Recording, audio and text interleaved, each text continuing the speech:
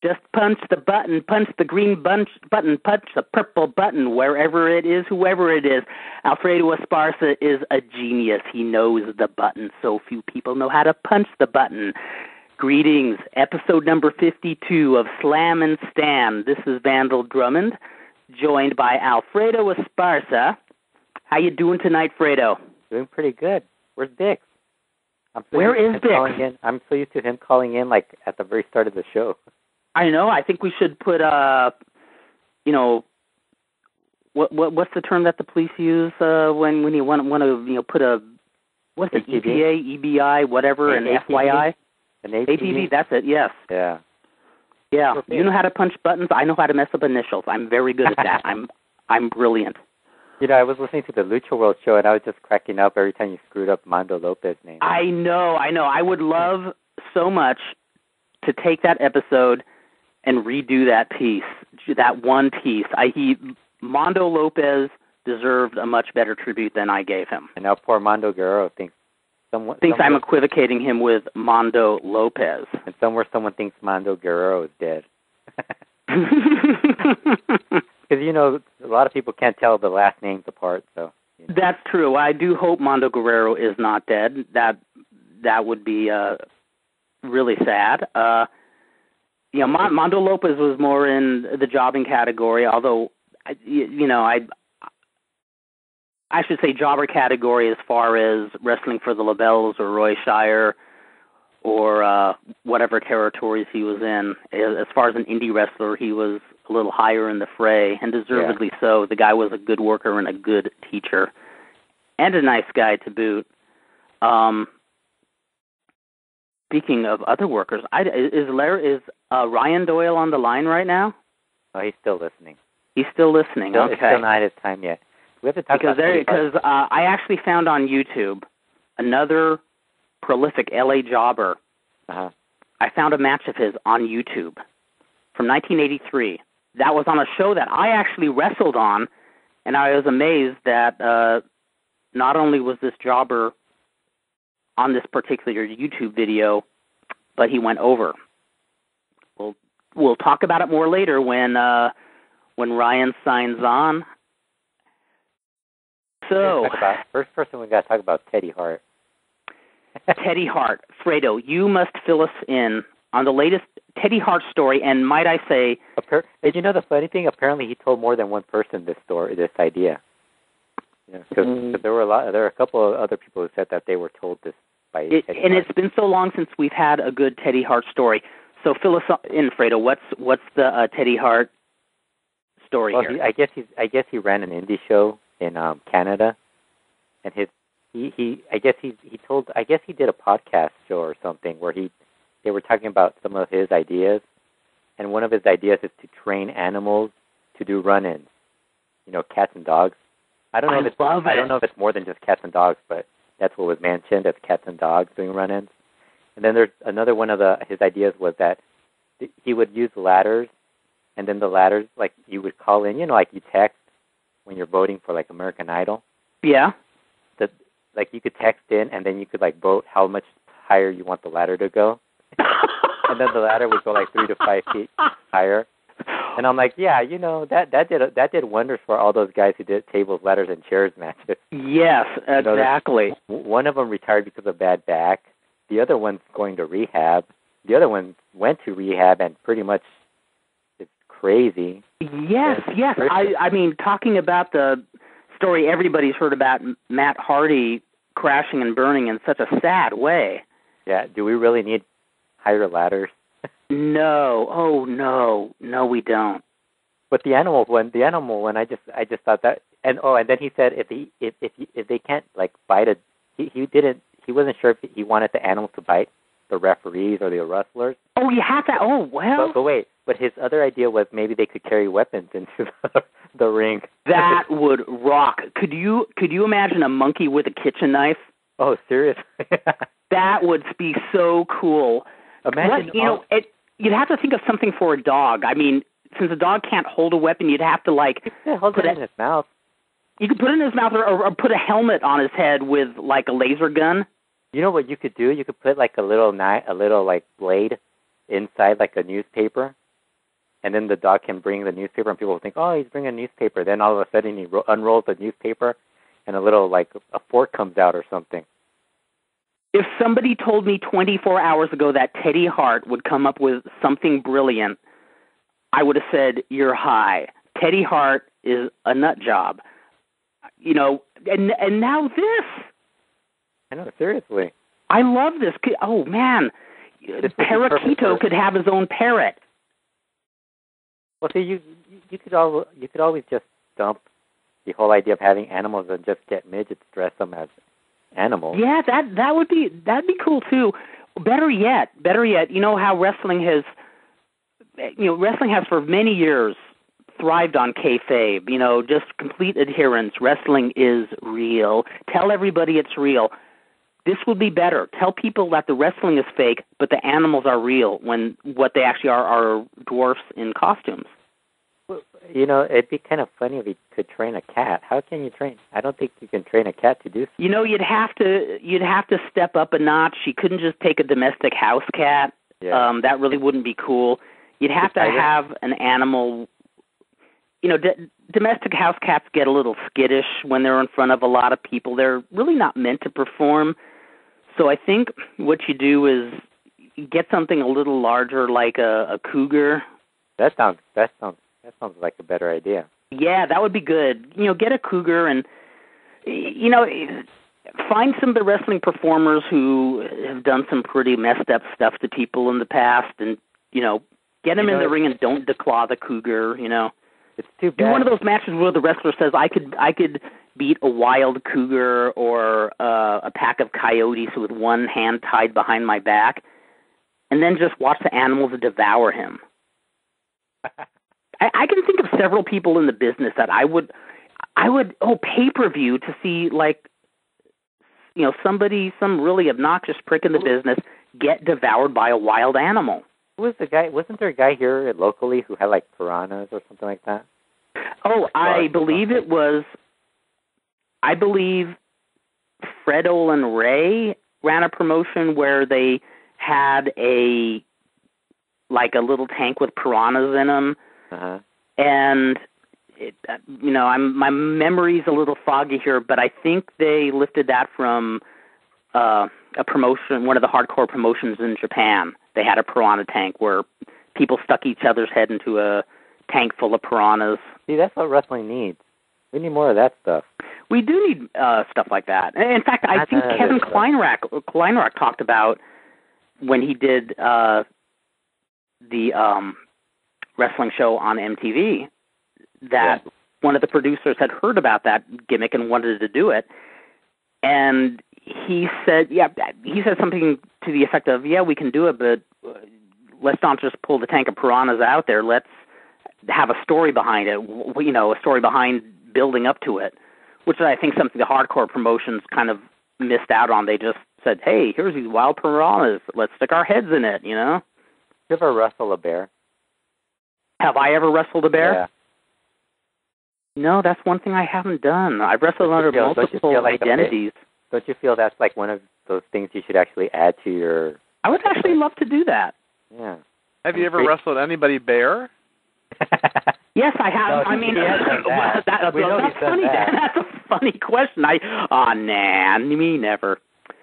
No, but it is a dream of mine. I mean, we could reenact the scene in that movie Woman in Love where Oliver Reed and Alan Bates wrestle naked in the living room.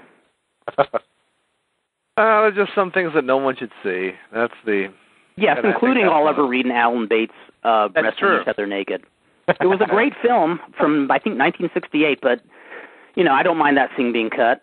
I think actually it was around 1970 because I remember my parents going to the movies and not knowing what that was. Oh, no way. And we're like really thrown by that. We're like, they never recovered. Yeah, I love that. I told them, they should have gone see the Neil Simon movie instead, That is awesome.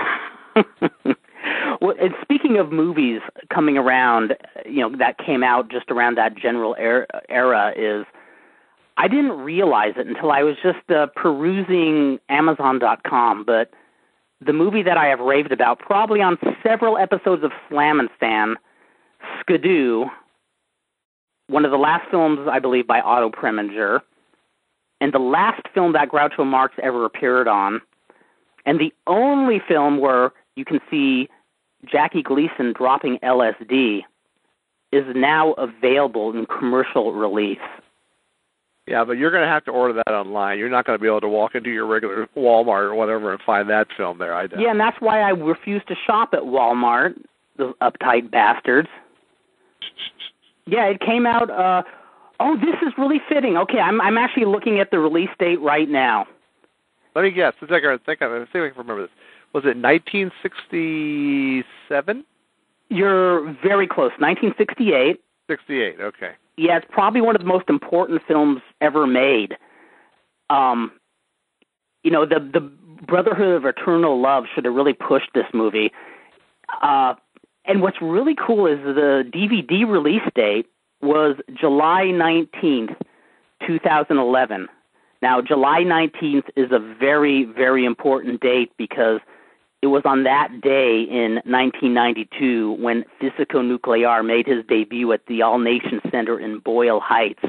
So I can't help but think Otto Preminger's spirit just kind of channeled and went through Amazon.com and said, there's an alignment here that needs to be made. This is really an amazing movie. I mean, you get to see everybody from Cesar Romero to Burgess Meredith and Frank Gorshin dropping acid. It's just unreal. It's beautiful and has the fashion model Doniale Luna, who is Groucho Marx's squeeze in this movie, is beautiful eye candy from days gone by. Wow. I have never seen that film. Actually, I would very much like to see it. I've never seen it. Really amazing. And on top of that, Harry Nilsson does a soundtrack. Not to mention John Philip Law, who I think is one of the really underrated gems from the 60s. He was also in Barbarella. That's right. What was the flick? I don't think it was Barbarella, but wasn't there a flick where he played a blind angel? That's Barbarella. That is Barbarella? Okay. Yep.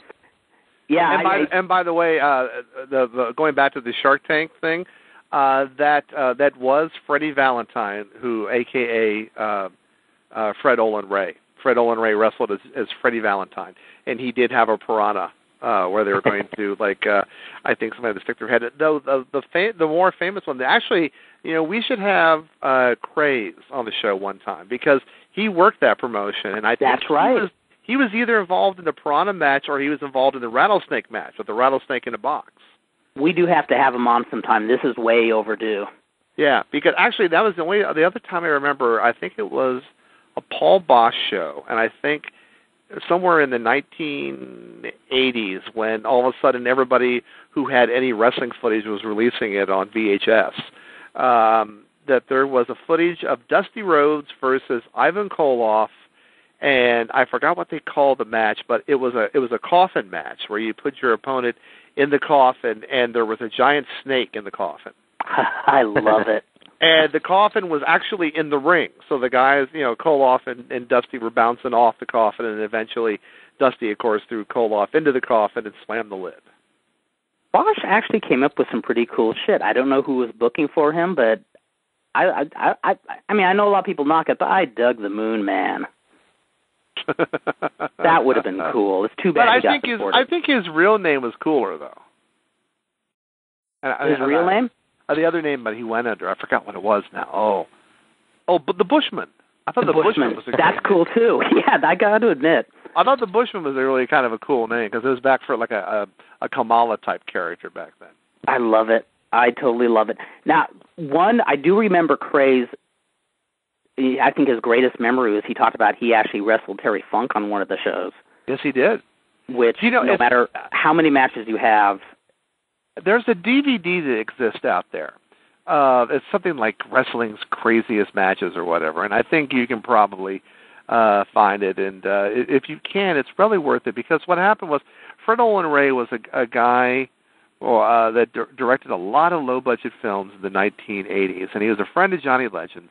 And I don't know who trained him to be a wrestler, but for a while he had a promotion that ran in Reseda, in a place where eventually I think PWG got their start at one point. Is that where PWG came about? I think they were working in the because there was a really nice little like an Elks Lodge or something there that had a real nice big room, and he was running shows there, and he would bring in like Terry Funk to be his tag team partner and stuff, or he would bring in Abdul the Butcher, and it was basically, he wrestled as Freddie Valentine. He wasn't, he wasn't going to, give Carl Gotch any nightmares, but he was basically kind of your ECW brawler. Sounds like he was kind of a bit of a fan who was living his dream. Yeah, kind of like an Axl Rotten type guy. That's the kind of though I'm sure Axl had a lot more training than Freddie did, but he would bring these guys in, and I remember that there was I think it was like Terry Funk and Freddie Valentine against somebody, and Abdul the Butcher or whatever. And all I remember is there's this sequence like afterwards where Funk is walking around the ring with Freddie Valentine, and he looks over at one point and looks at him like, my God, how is this guy my partner? He just has that look about it at that point.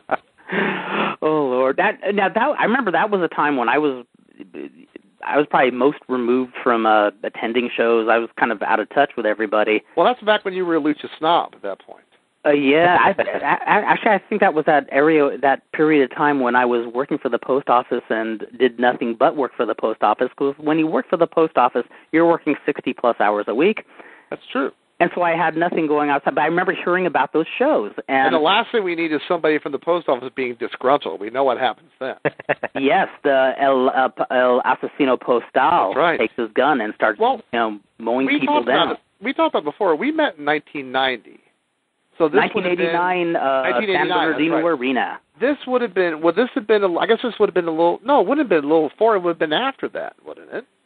Oh, yeah, quite a bit. If I remember correctly, it was more late 90s or early. Yeah, because I remember, what I always remember was really funny about it was when I first started talking to you, you were a real old-school lucha guy. I mean, that was the whole thing was, and you didn't like any, and we were doing that promotion with Johnny, and Johnny was bringing in these characters and changing their names and doing all this stuff, and you were not crazy about that at all at that time.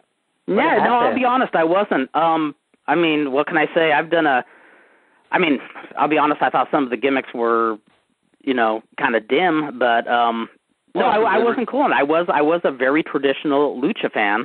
Yeah. And especially when you had somebody who was, I guess at the time what was going through my mind was you had this guy like Psicosis, who at the time was Salvaje, and was getting a real rep as a local worker. Yeah. And suddenly you want to put a white mask over and call him the Reanimator. So that was Ricky Itaki. Yeah, they teamed together. Yeah, Ricky Itaki. And they wrestled Superboy and who was the other cat they wrestled? And to be honest with you, back then I had a bit of a bug up my ass. But I guess there was a bit of a frustration to see these guys who were really just freaking awesome workers, and they're just kind of putting these throwaway matches. And it's so funny now because when you think about it, that's virtually what everybody does. I mean, if you're doing, if you go to the WWE or if you go to, let's say Pro Wrestling Revolution or any of these new these shows, the thing they want to do is they want to give you a persona so they can own that persona. And basically, if there's any money to be made off it, they can do it. But, yeah, back then, that was something that was... And I remember being a little, off-put because my feeling was, well, these guys are wrestling as other characters. Johnny, why are we doing it this way? But, Johnny's whole thing was he was coming off of his reputation of not incredibly strange wrestling yet, but getting close to it. And his whole thing was about these bigger-than-life characters who had the alliteration, the Gravel Gut Gomez's. We talked about those guys before, and that kind of stuff. And his feeling was, I'm going to bring these guys in, and I'm going to give them all, these incredibly strange video type names.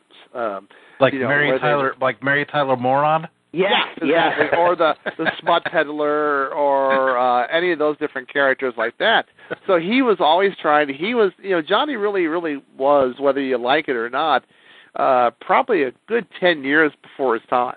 Oh, he was, and if he just kind of had a little more focus and organization, I think he could have gone far with his whole concept. Yeah, and if he had copyrighted Incredibly Strange Wrestling, he could have saved himself a lot of static later on. He really could have. I mean, that's the thing. He's kind of always going in 15 different directions at once, working on 15 different projects.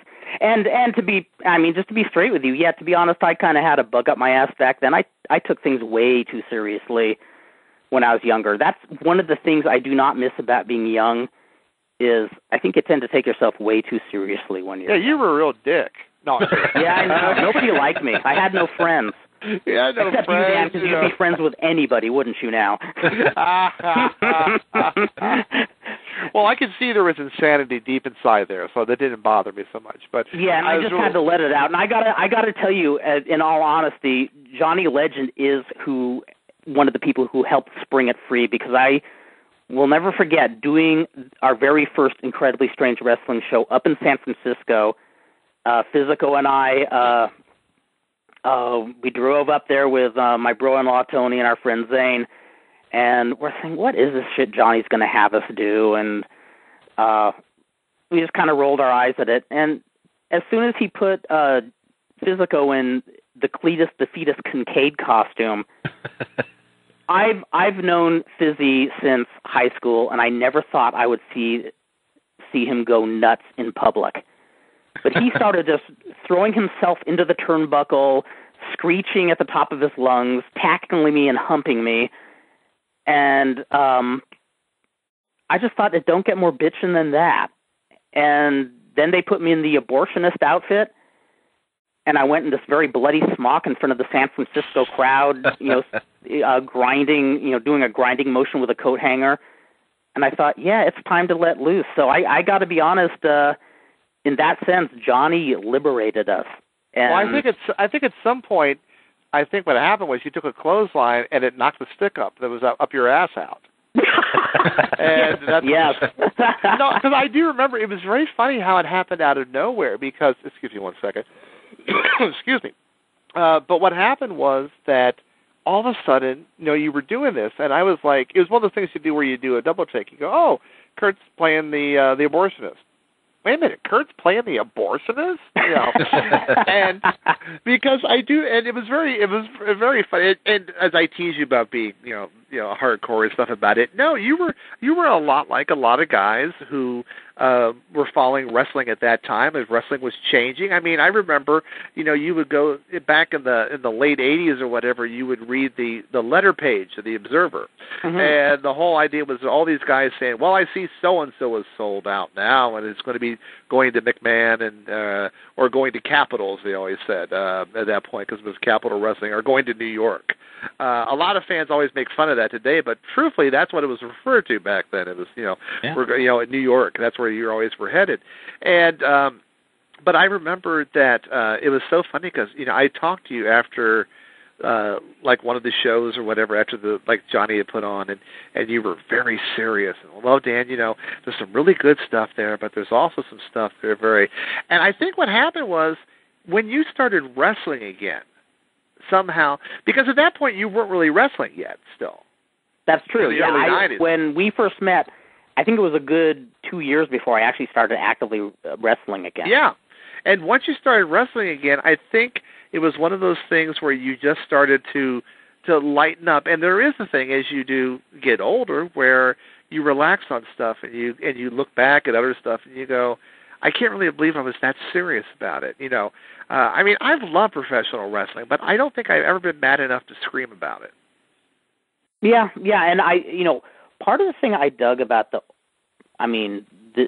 old Lucha Libre is I love how it was set up where guys would keep a gimmick for many years, and if they're unmasked, there's a lot of hesitation if they put another hood on and went under a total different identity. And I kind of dug that strange in between that strange juggling of fiction and reality. Yeah. Where once your supernatural identity has been taken away, your identity, your character is half human, half fantasy. Yeah. Cien Caras, or Moscaro Año 2000, he's still Moscaro Año 2000, though he has not had the hood in years. And like I said, I just took myself way too seriously, and I also remember a lot of other indie workers around that time took themselves pretty seriously too. Oh, yeah. Like who? Name Donnie them. was one of the people who kind of taught us to. There were a lot of guys, and still, Name them, guys. Name them. Name them? Yeah. I love Fredo loves to misbehave. Most of them are either out of the business or dead now. That's the whole thing. That's true. But a lot of the guys, there were a lot of guys in the 80s, and I've mentioned this before, who were, like, I remember this one guy. Well, I remember the guy who played Davey the Observer Meltzer. That very first UWF show. I think the guy's name was Adam. And he was one of Vern Langdon's students. No, he was actually one of Billy Anderson's students. Oh, you're right. I forgot that. That's when Billy was working out of Slammers. Billy was training out of Slammers. And Billy had a lot of guys at that point who were like, they said, oh, look, Hulk Hogan has a great body. I have a great body. I can be a wrestler. Yes. And that's where all these, like, Barbarian and Zeus guys type came from out of nowhere, or Warlord, that kind of stuff. And this guy was a used car salesman. And he had this really, Don Diamond curly haircut. And that goes way back for I remember him well. But had that really curly, like, 70s curly orange hair. Yeah, like a really tight curled porn afro type thing. And he was about a foot shorter than Don Diamond. Yeah, and he was this little guy. He looked like Lou Costello, Abbott and Costello. And he wanted to be a wrestler, and he would ask these really stupid questions, like, hey, Bill, how good is this guy for Japan, Inuki? Inuki, and when Bruno says a variation of that, it's kind of charming, but when this guy said it, it just looked like a dork, and all the other guys would laugh at him, and he didn't really, he's one of those guys that went out and spent a lot of money on the outfits and stuff, and again, it never really. He learned how to do a couple clotheslines, and he learned enough to do a squash match or two, and that's where he went in and did that. But again, he's just one of those guys that thought, I'm going to come into wrestling, and I'm going to be a big star. And there were a lot of guys. There were a lot of assassins and executioners and hangmen and guys like that around that time who came in and they had these giant bodies, and they thought they were going to be. They thought it was a simple entry into a big business. They thought it was really easy. All I got to do is go in and pose, throw some holds around or whatever, and then I can win, and I'll be in the WWF in a year or two, and that'll be it. And they never really, they learned the hard way. I'm sure a lot of those guys that started working the UWF tapings as enhancement guys, or whenever they would go and do shows, either the Showboat at the AWA or do the WWF shows. When you came in and you worked as an enhancement talent or jobbers, eventually, you find out what kind of life it is to live, and you basically find out that in very rare exceptions, this is about as far as you're going to go. Because you're going to be, especially back in those days, you're going to, be eating canned tuna most of the times, and you're going to be lucky to eat canned tuna. Yeah, you might be eating ramen every day, And, yeah, exactly. Again, that's where the old bologna blowouts come from. I mean, that's what you do, and there were a lot of guys like that, and we all know them, and some of them, when I say pass away, I'm not even joking, because a lot of those guys took all kinds of stuff to make their bodies bigger or better. And they really thought that was going to be the key. And they did. And within 10 years, the problem was, well, not less than that. Within like 2 or 3 years, they were done with wrestling, but the damage they'd done to their bodies was so great that it eventually killed them. And that's heartbreaking, the naivete and the just, being clueless as to how hard it was to get your foot in the door. Yeah.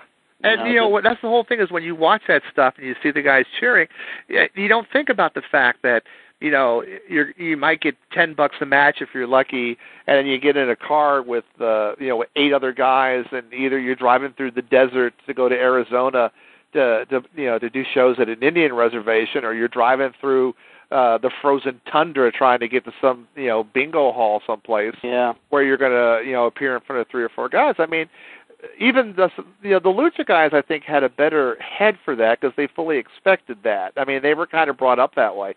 Because, I mean, we used to go to some Lucha shows, and some of them, if they were like All Nations, training there, and people knew, where the shows were, and they would just go to them automatically. And then there were other times, we would see shows with Conan and Rey Mysterio Jr. on them, and they had 8 people in the audience. Yeah. Yes, it's true. And a lot of the local indie lucha guys, a lot of them, they trained really hard and worked really hard, but a lot of them knew they were working hard at having fun. They knew, I'm still going to be working at Pep Boys or for the newspaper in 10 years. Well, that was one of the things that actually really drew me to the local lucha scene was, you still did have your egos and stuff like that. But not everybody was this, my goal is Arena Mexico or getting WWE. They were kind of like, I have a job. I like doing this, Well, and I think a lot of that had to do just with the culture of Lucha Libre, and especially on a local basis. A lot of those guys, their fathers, their uncles, their brothers or whatever were wrestlers, and they in turn saw it as like getting into the family business. And they would go and train and learn how to do it. And for them, it was kind of like, there are a lot of guys that take painting lessons or drawing lessons, and they're never going to be a professional painter or an artist or whatever, but they do it because they want to learn how to do it, and it's something that's, in a way cultural, and they want to express themselves creatively. And that's what a lot of the lucha guys did. They knew they weren't going to do anything more than just like the local shows around here. Unless some weird break showed up or whatever. But in general, it was a chance to go out and do something that they enjoyed, and they were doing it, as you said, for the fun of it or for the fact that it was just something that that culturally was really cool to do. In their blood. Well, and you and I have both seen this. I still find it moving when Kayam and Enigma de Oro wrestle on a local show. Their father was a wrestler named Chivo Garcia, who passed away a few years ago. I find it very moving that when, Kayam, gets his gym bag out, that he has a little black and white photo of his father that he puts up. Yeah. As he's getting ready. He's not the only second-generation wrestler. Oh, no. And we know from talking to him, Kayam became a wrestler because he saw his father doing it, and he wanted to do it, and he wanted to carry that on as to honor his father and also to bring what he could to the business. And that's really different from a guy who's a used car salesman who says, I want to come in and be the next big, Hulk Hogan. Well, when I'm done training here, I'm going to go to Japan. Exactly. That kind of thing. And when they found out there was no money and they actually got hurt at it, they didn't want to do it anymore. Where some of the local lucha guys knew there was no money and knew that they might be hurt, but they wanted to do it because it was just something that was in their blood. Yeah, I do remember one of the things that would actually kind of, like wrestling on the lucha shows. I remember I went to Gills a lot, trained a lot, and I felt like really good when they finally started booking me on some shows because I felt like, oh my God, like they're accepting me and they're letting me wrestle on the lucha shows. Mm-hmm. And I remember, I occasionally get people like, I got Greg Regalado on some of the shows. Yeah. And I felt a little, how would I say, gun shy because I didn't want to say, okay, I have all these American friends here, book them on your show, please. Yeah. But gradually, people would come around and, wanted to get booked on the All Nation Center shows or La Fogata. Yeah. And some of them, Greg wasn't one of them, but there's a few guys who was saying, okay, what we got to do is we'll have one match, and then the next week we'll have a match where the loser has to eat dog food, and then next week we'll have a dog collar match. And I'm telling them, guys, we're on a Lucha Libre show. We're new in here. I mean, the guys in the main event didn't just walk in yesterday and say, I want to be in the main event. Exactly. Yeah. And a few of the guys wanted to do Japan-style matches, these long, tag matches like they saw on Giant Baba TV. Which is not going to work for a Lucha audience at all. Exactly. And I told them, no, this is an audience who wants to see good guys and bad guys. Yeah. And they want it in very dramatic fashion. Yeah. And I knew this was going to happen, but I remember there's about a month where I wasn't on any of the shows. So when I wasn't on one of the shows and they got booked in a tag match, they said, okay, we're going to do it Japan style tonight. And so they did a Japan style match that went on forever. And then I remember this was when Steve Sims was first in the area, and I said, and he said, yeah, they did the Japan style match at All Nation. I'm going, how did it go? And he just says, audience had no idea what they were trying to do. Wow. And so I sat back and snickered. I was right. Well, yeah, I mean, sometimes people forget that, they refer to it as a Japan-style match, which means it works really well in Japan. Right. But it doesn't mean it's going to work anyplace else. And it's great that you like that and that you enjoy that. And, there's nothing wrong with experimenting once in a while. You got to know what your audience is. And now, with a lot of wrestling fans, if you go past and go to your so-called smart fans or whatever, and the guys that are, who follow everything and know everything, they're aware of what different styles are, and they might appreciate them or be more open to them. But if a regular crowd wanders in to see, if we're doing an MPW show at Yankee Doodles or the Hub or whatever they call it, and we come in and we do a 45-minute match with all this, that's all heavily Japan, they're not going to care, and they're going to lose interest in it. Right. We did a lot of matches that were very strong style and high flying, and a lot of the stuff that was set up that way, that was being done that way. But it's one of those things where you really got to have the right audience for that, and they really need to know something. If they're just there to watch a couple of guys wrestle, they're not going to appreciate that. Because I know that I remember when I first started getting tapes and stuff, and I had started watching wrestling in like 1971, and I remember by the mid '80s, all of a sudden there were these videotapes. And there was always, you go into the video store, and there was always something like, wrestling's wackiest matches. Yes. And it was always either, old matches from someplace or public domain matches or whatever. And I think there was, one of the first ones was there was something called Monsters of the Mat. Oh, yeah. And there was one with Sergeant Slaughter and one, there's a couple, but a lot of them were the Mid-South stuff. Yeah. Mm-hmm. And I remember, or some stuff from Texas too, but I remember one of them on there had I think it was a Ric Flair Terry Taylor match that ran like 45 minutes. Oh, my and Lord. I remember when I first watched it, I was bored out of my mind. Now, I had been a wrestling fan for like 15 years, but I had only seen certain types of matches. I had seen a WWF style match. That's all. I had never really seen and California matches by that time, but nothing like that at all. But I remember like 10 years later seeing that match, and I was like, I remember watching this match off this tape one time. Wasn't really, and I watched it again, but because I learned a lot in that time, I looked at it completely different, and I enjoyed the match much better by that point. But that's not how it's supposed. That's not really how it's supposed to be. You're not really supposed to. It's nice to try to educate a fan and show them different styles and different stuff like that. But it's either something they're going to get or they're not going to get, or they're going to like or they're not going to like. It's like marathon matches. The Iron Man matches they do.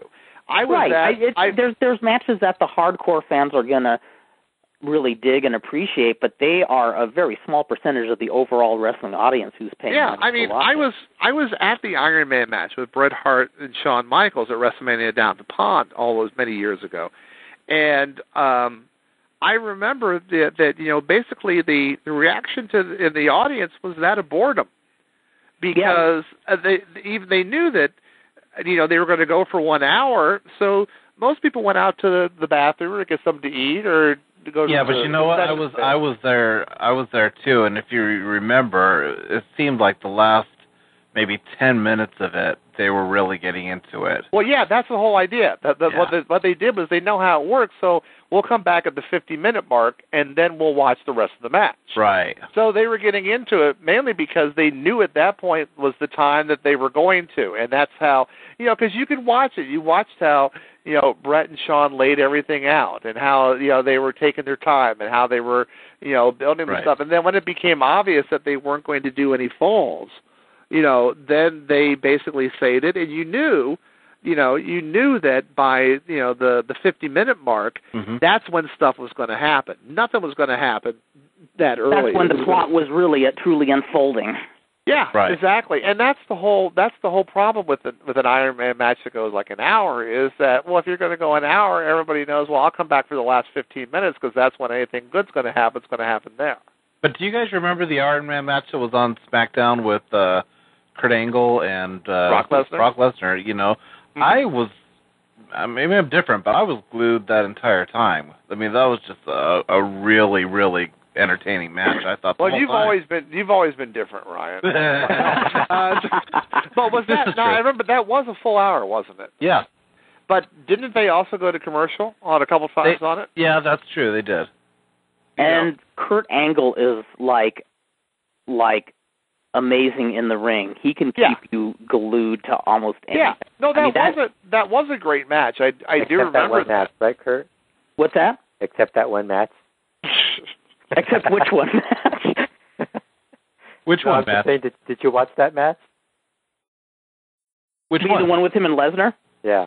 Yeah, I actually did watch that. Oh, cool. Okay. Yeah, believe it or not, there was a WWE match I actually saw. That was a long time ago. I know it's rare. But then again, as you were saying, look at, you were talking about the ones that we get into and the ones that we like and everything. You're talking about Shawn Michaels, you're talking about Bret Hart, you're talking about Brock Lesnar and Kurt Angle. Right. Those are different kinds of animals altogether. Yeah. Those are guys that are meant for that match, and they're probably the only guys now that, off the top of my head, and I know I'm leaving people out, but I think of guys like Davey Richards or people like that. Yeah. They can do that stuff. But that's, boy, you put a lot of guys out there, and, you say we're going to do. That's why you don't see a lot of the hour matches. And truthfully, I think, unless you really have the right people, I'd rather see a good 2 out of 3 fall match that goes like 45 minutes than I would to do the hour. I remember seeing matches sometimes where, when they would get down to 5 minutes remain. Yeah. Kind of a lost art. And you would kind of figure, okay, well, this is going to be a draw because just for the signal of it. And I do remember one time seeing a match where one guy beat the other guy at the 19-minute, 55-second mark.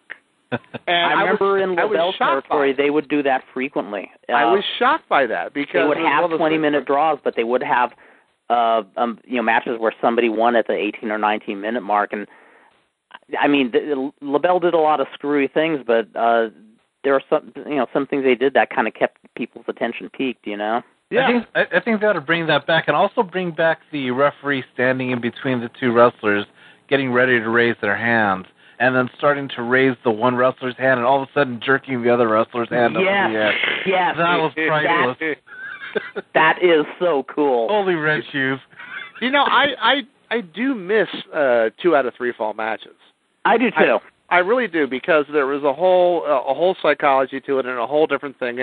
And a lot of times you could figure things out, but sometimes you couldn't. But it just was a different energy and a different psychology to it. But even nowadays, I would think that, when you do a 2 out of 3 fall match, it needs to be the right guys. Yeah, I agree too. It can't be Kofi Kingston and Cody Rhodes. You'd just be bored to tears after the first fall. Well, maybe Cody Rhodes might actually. I don't. Really? I don't think he's that bad. See the pictures of him? Did you see the pictures of Cody Rhodes? That's a horrible way of saying that. I don't think he's that bad. It's kind of like I have a friend who watches something, and the way he judges things is he goes, "Well, that didn't suck." And that's like a compliment. And that's the kind of way I know. Fred, are you referring to that match he had that's supposed to be on TV where he got busted open from head to toe somehow? Yeah, supposedly they're going to have a hell of a time editing that thing.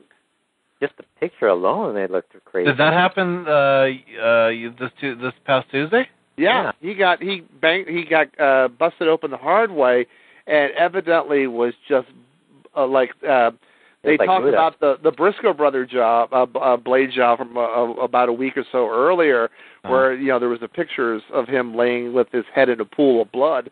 That this was worse. Yeah. Wow. And they said they're going to have to do almost Tim Tall Tree-esque.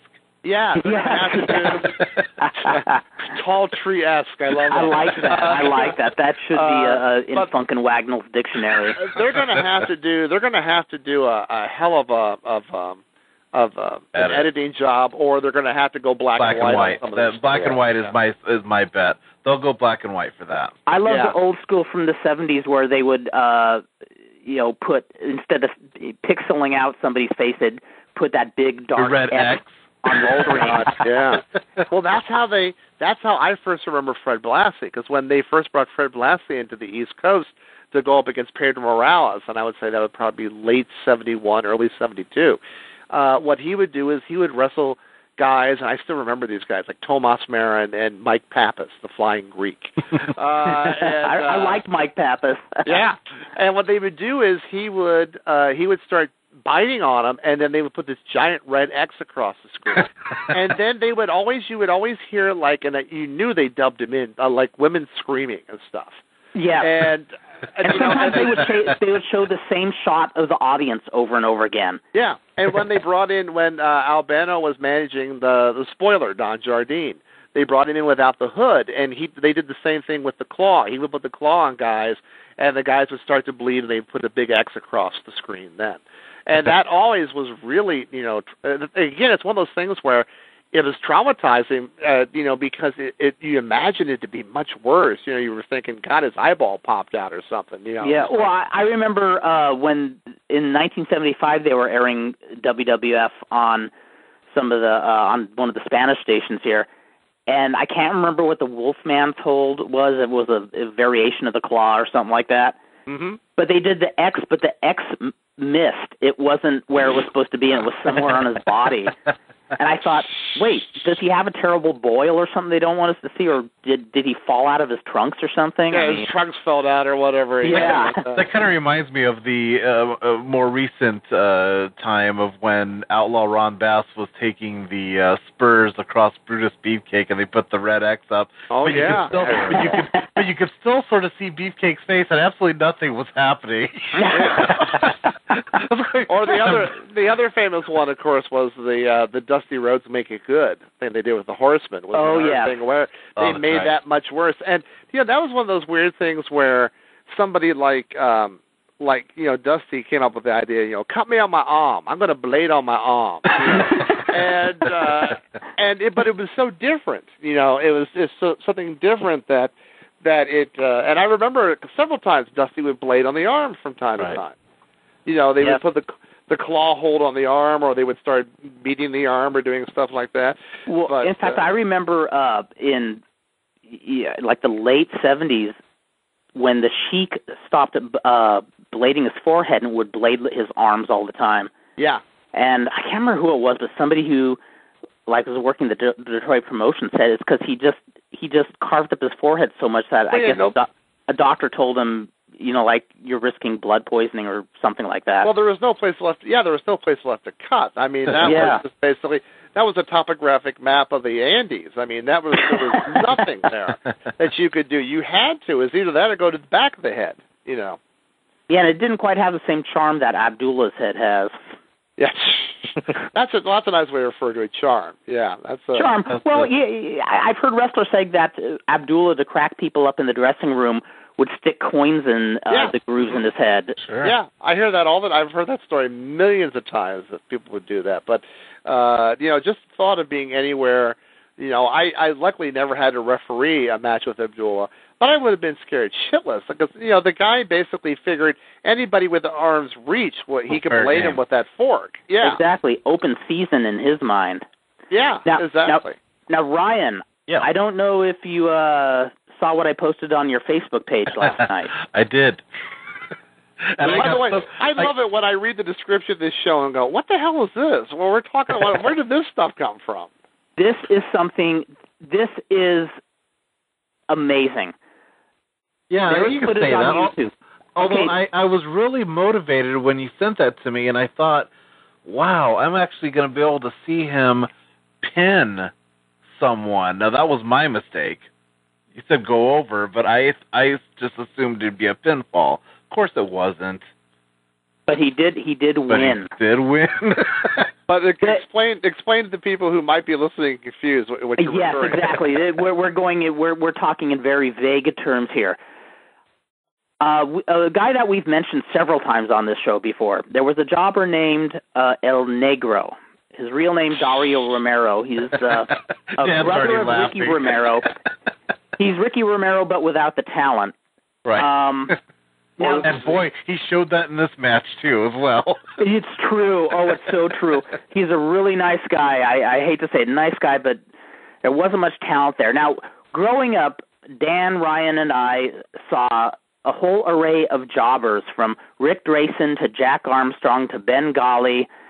Mr. Mexico. Who's that? Mr. Mexico. Mr. Mexico, yes, George De La Isa.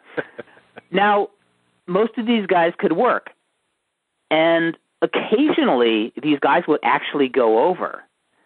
They would get little surprise wins on TV. John Burrich, whole cast of characters, Billy Rogers.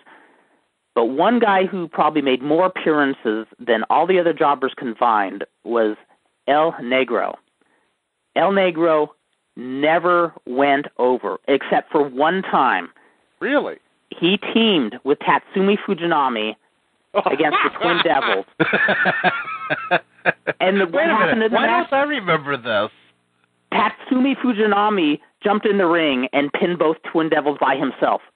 El Negro never went in the ring. I guess that'd be the only way for El Negro to go over. Exactly. Now, the funny thing is, so many jobbers a days old, you can find a little bit of footage on. Jack Armstrong, some of his Twilight years stuff you can find. But I have never seen any El Negro footage out there. And I've never seen El Negro without a mustache either. That's true, huh? But He did work without one. But it was after, I remember after, Kurt, he was on some of those shows that you worked on when you were Jimmy Cyclone. Well, in fact, that's the one that got posted to YouTube. Yeah, how did they get that? He didn't have a mustache, I think, for a while there, because it was hard to. Because again, he had a lot of. You could do a contest sometime if you put up two pictures and said 1970s pro wrestler or porn actor. Because they all had that look to them. Like that's they right. were porn actors. You could put your hero, Al Madrill, in that category, That's too. right. Exactly. I know they all had the John Holmes face, but they did not have the John Holmes bragging rights downstairs. They all had the big Magnum or the big Fu Manchu mustache. They all had there was a lot of fro stuff going on. That's right. There was a lot of really feathered type hair. Yeah, both El Negro and Mondo Lopez had the fros. In fact, you had a pretty good fro going as Jimmy Cyclone, I seem to remember. No, I had a retarded haircut. I had a very, very retarded haircut that was somewhere in between long hair and a mullet, and it was sad. I remember, because I remember watching you when the first time I saw you come out there in Reseda. I thought, oh, how nice they're letting the little developmentally disabled kid wrestle. That's funny. Was that the one where I was beating my chest with my wrist? Yeah, I always found that funny when you would come out and I think you had one pair of red trunks, didn't you? Was that red trunks? Yes, I did, because it was so hard to find anybody who could make gear. The only people who were reliable who made gear was K&H in Ohio. That's right. That's where everybody got their trunks, and they all got their boots from Noel Ash, who was Bill Ash's father. That's right. But I remember how it was funny, because they would always, in any of those early tapes, and again, it's really not fair to do, because you were only had working a year or two at that point. You been wrestling about a year. Not even a year. Yeah, and what they would do is, at one point, your big spot was you would take, you would make a fist and you would pound your chest. Yeah. like King Kong. or something. And, that's intimidating. Because it was kind of like, it was really funny because, again, they had you working with guys that were much bigger than you, which I understand in a way what they were trying to do, but, the Pistol Petes and those guys were really pretty much bigger than you, and sometimes, it looked like a mismatch. It was a mismatch, and the funny thing that was there were luchadores on these shows who were about my size, and I could have worked with well, and I probably would have learned more from them, to be honest with you. That's what was funny, because it truly, I think you, all joking aside, you kind of had a Shawn Michaels career, and by that I mean is, Shawn Michaels came out, did his whole career, and then he retired. And then he came back and wound up working another 8 years, and it was like a different guy from night and day. And and I think, and other people have said this too. What made him a Hall of Famer was those last 8 years, even more so than the earlier years. Absolutely. And I know that when you first started out, you did all those shows, and then you retired. And then when you came back as Vandal Drummond, when you were working the lucha shows, I mean, a lot of guys who had done American style would bring an opponent with them, and they would basically do something similar to that. Yeah. But you always worked with and asked to work with the local guys. And I loved working with the local guys. Yeah, that's right. I did not actually have a match for almost 7 years.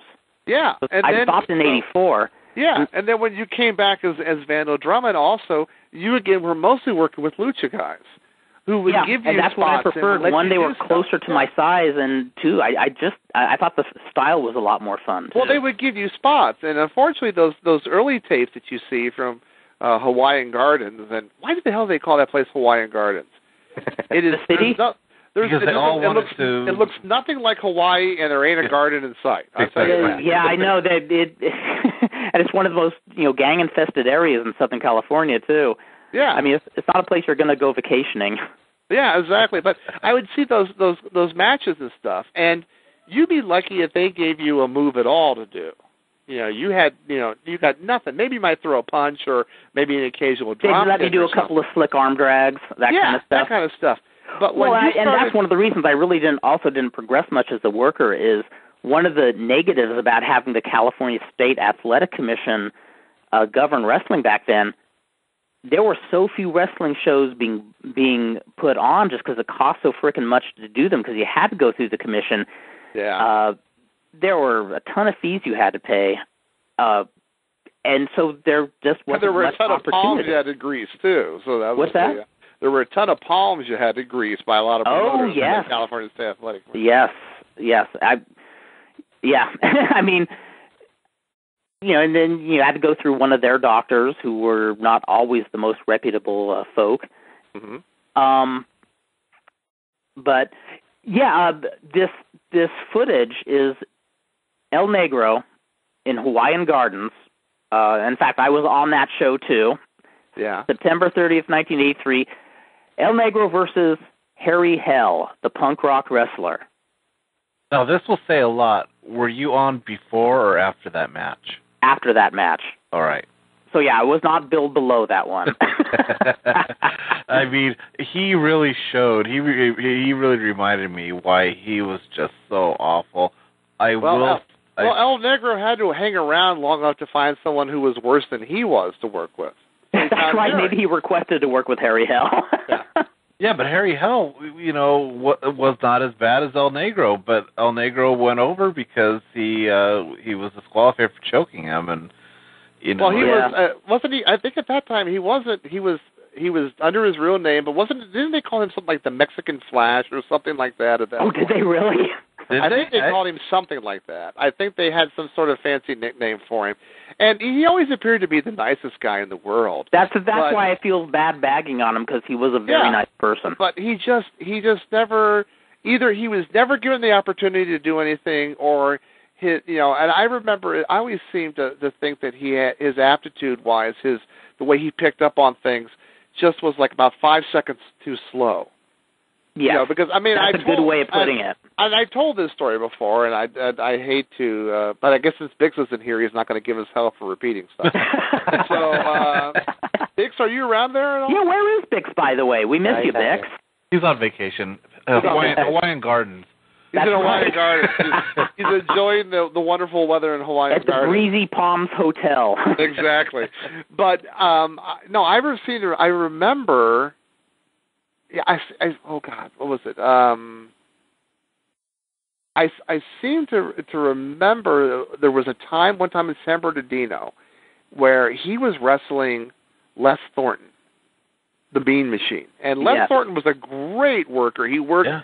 He was under a hood in World Class as Checkmate, which I always thought was a great character. And he wound up going into the WWF for a while there at the tail end, and he was an NWA Junior Heavyweight Champion. In fact, there was that famous match with the British Bulldogs against Thornton and a very young Mick Foley who just started out. Sure. But, Thornton was a tough guy, and if you screwed around with him, he'd pop you one. And I still remember, in San Bernardino, he was working like an opening match with Thornton, and El Negro hit the ropes and came off and tried to shoulder block, and of course it went down. And then he went off the ropes again, and he stumbled. And instead, what he did was he wound up just kind of barely grazing Les Thornton. And there was a moment where he paused, and then he took a back bump. And Les Thornton had this look on his face and proceeded just to beat the hell out of him. And I still remember an old Hispanic gentleman standing near me turned to his friend and goes, "That's real." Because he was, because that was a period also. And it was always funny because the fans who were there, they knew what was going on, but at the same time, they were willing to suspend belief. Right. But that was the time when they were running the old Philadelphia WWF shows out here at 11 o'clock on Saturday nights and trying to claim they were Madison Square Garden shows. But here was S.D. Jones, and here was Johnny Roz as Java Rook out here or whatever, and there they were doing jobs on TV. And I was really, and I remember the one guy said, Java Rook was in the ring, and he goes, "That guy's Puerto Rican." And I remember it was really funny also because it was California. They had one Mil Mascaras match, and they kept sticking it in every week. And every week it was Mil Mascaras against Chris Kanyon, who of course became King Kong Bundy. And this is when he had hair. And they stuck that match in the end of every show for 5 weeks. Just the same damn match. Similar to the way they would, every promotion would always show that old match of the Sheik versus Sailor Art Thomas over and over again. Yeah, exactly. It's there's that. There's the same match or the match. Well, again, there's certain matches that became legendary when they traveled. I mean, Andre the Giant against Gorman and Goliath was another one of those. There were. I remember they used, I think it was Ray Stevens when he broke the leg of Mr. X in the AWA, and they would always talk about how he'd ended his career, and there were always these matches that were perfect that you would send around the horn when a guy came to a new area. But that was interesting because that was a time also when the Eddie Ihorn group was running out on TV on Channel 9 out here. I remember watching this. And that was really weird because, there was Ernie Ladd and Thunderbolt Patterson and Rip Hawk and Sweet Hansen and a 16-year-old Terry Gordy and all this. And I remember going oh boy, they're coming out here. Oh boy, this group's coming out here. And then all of a sudden they were gone. Right. Yeah, that was always interesting when every now and then we'd get TV from another territory and it would air for a bit and then it would just vanish, and you always wonder what the story was. Were they shy? I do know that another negative about the California State Athletic Commission is I know several people who would try to promote out here, and they say at least their claim is that the commission was pretty favorable to the LaBelle family and would give people a hard time running shows. And the LaBelle family had a long with Eileen Eaton's husband and the father and all this. So they had been out here a long, long time. I remember at one point Eileen Eaton was employed by the commission, was on the board, And and Mike LaBelle was still promoting it. That's not conflict of interest. Oh, yeah. I don't know what is. Exactly. And of course, the biggest problem with the Eddie Einhorn, and I have a bunch of these still on tape, and they were fun shows. They were great shows, but and we love to bag on Mil Mascaras on this show, but that's not the guy you make your world champion. Yeah, that's true. That's very true. First of all, I don't think the guy ever did an interview on those shows, or if he did, they were always just disasters. Yes. Was that the organization that Mil held the title for like a million years? And after the organization had folded, he still was going to Japan with still holds the belt. In fact, doesn't he still hold the title? He still holds the belt. I think he's still the champion. He still wears the belt to the ring. Exactly. He's still the champ. Now, speaking of champions, Ryan and I wanted to discuss probably one of the most obscure tag team champion duos ever. But they were multi-time tag team champions out here. This is true. Rick and John Davidson. The Davidson brothers. The Davidson brothers. They came in toward the end of the LaBelle run, in a way. I mean, by the end of it, the last 5 years was the end of the LaBelle run. So. I believe they came early in 1981. Yeah. No, they came. I would say in the late 70s, because I remember they had. They had several times they won the America's Tag Team title, but they had a pretty decent run at the Olympic. Yeah, no, it was. But the only reason I remember it was 81 is because I remember in 80 moving up to Oregon. And before I made a trip at home, I started seeing their names all over the programs. I'm going, oh my God, these are these guys who worked the Detroit territory. Right. And I came home for spring break in 81, and the TV show that aired that week, they weren't wrestling on the show, but they were at ringside during a lumberjack match. And I just thought they had the coolest look to them. These guys with these red Tarzan-type tights who had no physiques, but each had bleach blonde hair and matching beards and mustaches. Right. Porn. This was like hillbilly porn. I mean, these guys looked like they... Wasn't one of the guys Hillbilly Jim? I was going to say, didn't they have Hillbilly Jim sort of hats that they wore at one point? Yeah, they had those big floppy hats. That's right. I seem to remember that, but one of them was Hillbilly Jim, right? No. I always thought that one of them was. No, they were straight the Davidson brothers. And they were real brothers.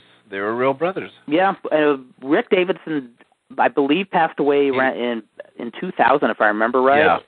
Staph infection. Yeah. He was one the bigger, photo I the really bigger have of the two. I really have to try to dig up is the very first night Tim Flowers made his debut in San Bernardino. He played the character up really flaming, and I got this great photo of him giving a kiss on the cheek of John Davidson, who was his tag team partner. And Davidson just has this big like hillbilly grin on his face. But they were really an interesting tag team, and they worked a number of territories, but I think very few people remember them. When you they look weren't at the most history. memorable team. They were pretty straight ahead, but they weren't remarkable in what they did or anything. No. But they were pretty tough guys, and I remember very clearly watching them wrestle a handicap match against the champion, Mil Mascaras. And he wrestled both of them, and it was the first time I had ever seen him do that move where he grabs the one guy in a headlock and then jumps up and gets the other guy in the blade scissors and flips them both over. I just thought that was the greatest thing. Goodbye, I thought that was the greatest thing in the world. But they were pretty. They had a decent feud going on with Cowboy Tom Pritchard and Chris Adams. And that's right. They actually had some good matches, more because of Pritchard and Adams. They weren't very good workers, but they had a cool looking presence to them. I mean, when you saw them, you thought they like woke up in in the back lot or something like that, mean and angry and ready to kick some butt. Now, here's a little trivia question in regards to the Davison brothers. Can any of you... is Fredo still there? Fredo? Wake I'll up. pretend to be Fredo. I'm gone now. Oh, okay. He's way gone, baby. He's yet so far. Fredo's still upset about the lockout. Oh, okay. Do any of you know...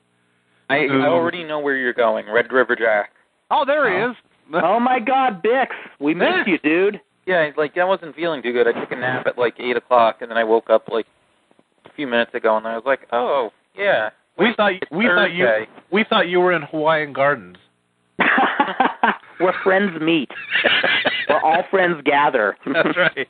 That's a place where Kurt used to wrestle, and it did not live up to its name. Hawaiian Garden. There was nothing Hawaiian and nothing garden like. Yeah, it sounds like a very seedy hotel ballroom or something. It's actually a city in Southern California. The spirits don't exactly fly there, but the bullets do. Wait, the name of the city is Hawaii Gardens? Yeah. Hawaiian Gardens. Hawaiian Gardens. It's not. And if there's a palm tree anywhere to be seen, it's not a living palm tree. Yeah, Kurt used to lose there on a regular basis. That's right. Yeah, I only lose in the seediest places. Well, I remember Pistol Pete once calling me all excited because Hawaiian Gardens was going to have a parade, and he wanted the wrestlers in it. And I think that's the first time I turned down a booking.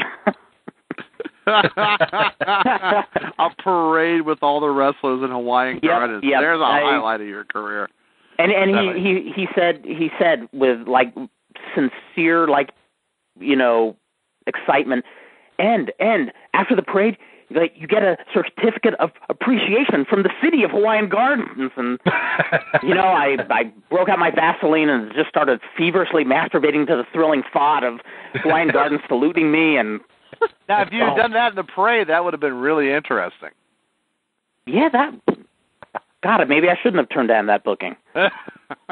No, Ryan, get back to your trivia question. We kind of stomped all over that. No, you know, because you know, we're so fascinated with the Davidson brothers. The Davidson brothers' very last tag team title reign, they had beaten the team of the fabulous Chino Cho. And can anybody guess who Chino Cho's tag team partner was? They were America's tag team champions. I think I know. Was it Tim Talltree? It was not Tim Talltree. Oh, Dan? Was that? Let's see. Well, I know it wasn't El Negro. It was 1981. So the promotion's about to close. May have actually been early 82 because the promotion ended in the end of 82, right? Yes. Okay. Yes. Was it an international wrestler? No. It was a local guy. Yeah. Was it P.L. Blanco, a.k.a. Mickey Doyle? It was not Irish Mickey Doyle. I should know this, and I don't. Was it another wrestler who was Asian? No. Actually, no. You mean they actually some promoter actually teamed up an Asian wrestler with a non-Asian guy? That's amazing. No, I mean he was sort of a special attraction, and he held the America's Tag Team title. Okay, I just looked this up because I had no idea.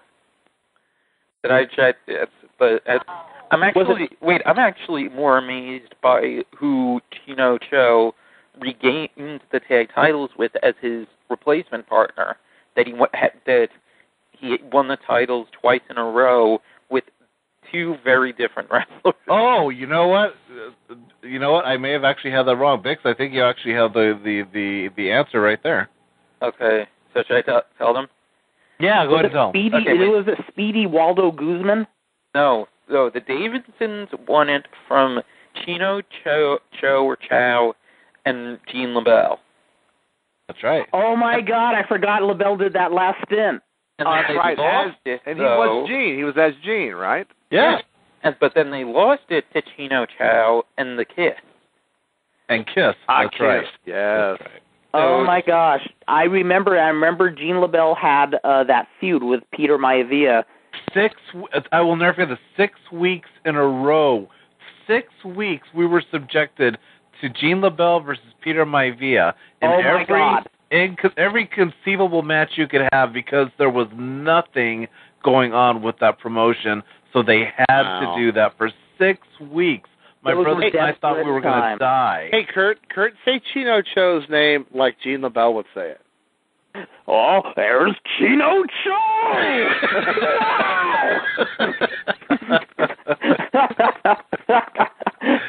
You know, my brother gave the finger to Chino Cho in the parking lot of the sports arena. Your brother gave the finger to everybody. What are you talking about?